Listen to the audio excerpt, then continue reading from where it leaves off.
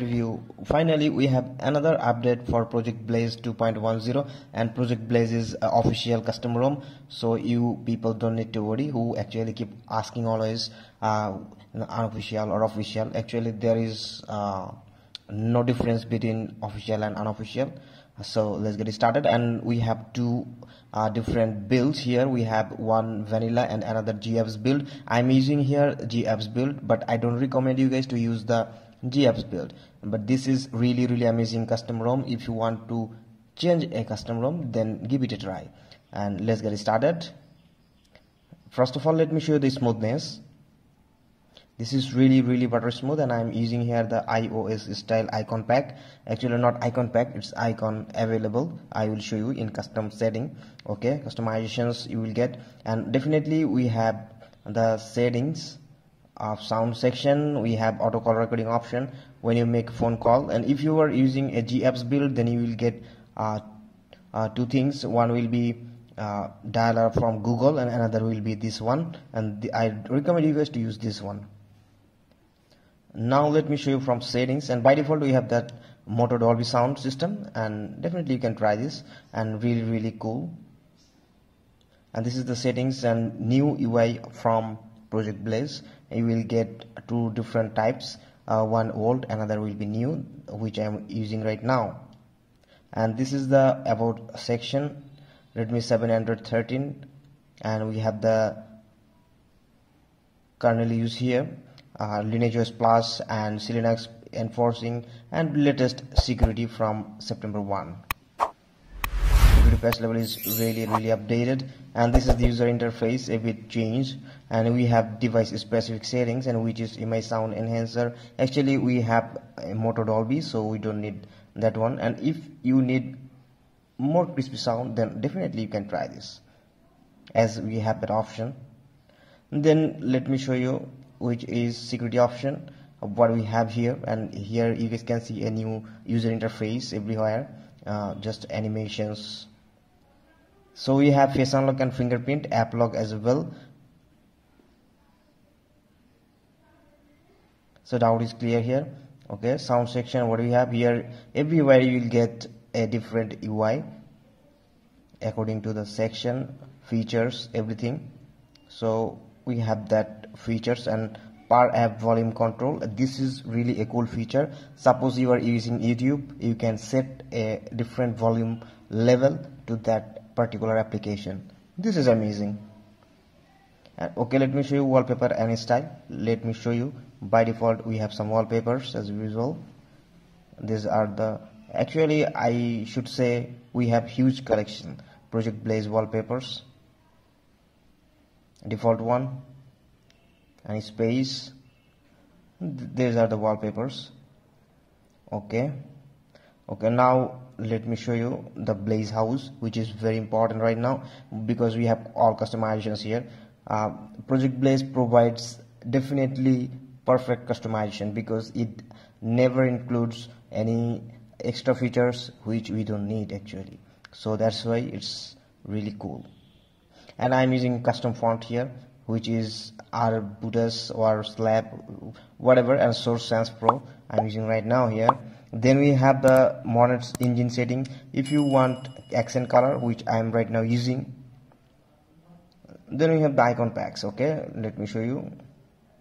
And Wi-Fi signal and signal icon style, icon shape, which I'm using now, which is iOS, and leafy, pebble, and rounded hexagon, and whatever, rounded rectangle.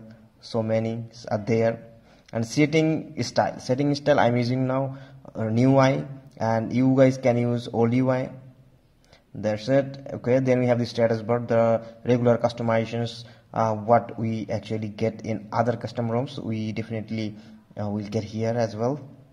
Then we have the brightness slider option, position change, and quick settings UI. Quick settings UI, if you need Android 11, you can select that one. Then you will get, if you actually bored with the Android 13, Android 12, 12.1 control center, then you can go with it Android 11.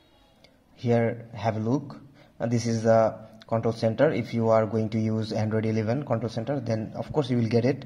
And hide QS in secure lock screen, which is very important thing if you like that.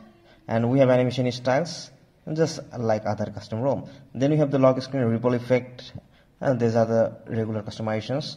And system, then we have at least. Okay,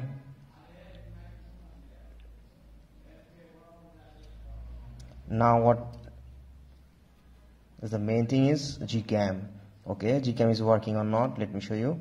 And this one perfectly working, and every kind of Gcam you guys can easily install and use, no issues with that. If you're asking me about Gcam LMC or something, definitely every single Gcam will work perfectly, no issues with that. And by default we have some applications, because this is a GFS build, and you guys will get at least minimum applications in that build, so that you can get better performance and smoothness. That's why you will get it. Okay, let me show you some screenshots. Like here we have the space system actually already taken 1.1 GB only, which is really cool.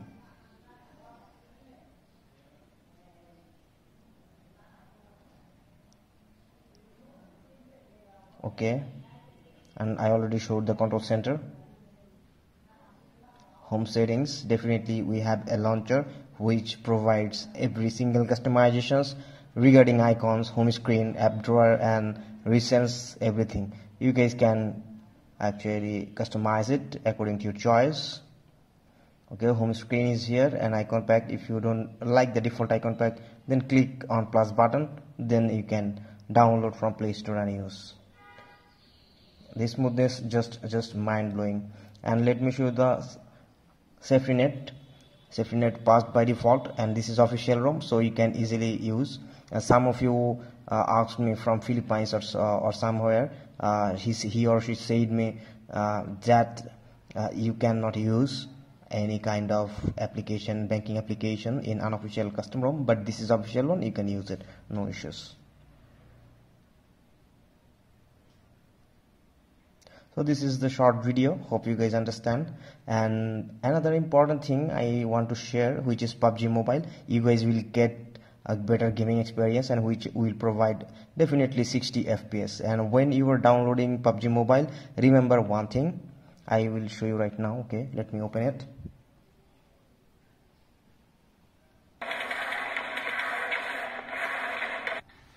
So when you are going to install PUBG Mobile, then you have to download HD resource pack. Don't install low quality.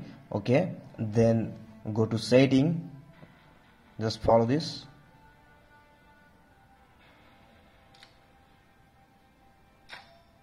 and then go to graphics settings and just select combat and lobby, both smooth and 90 FPS.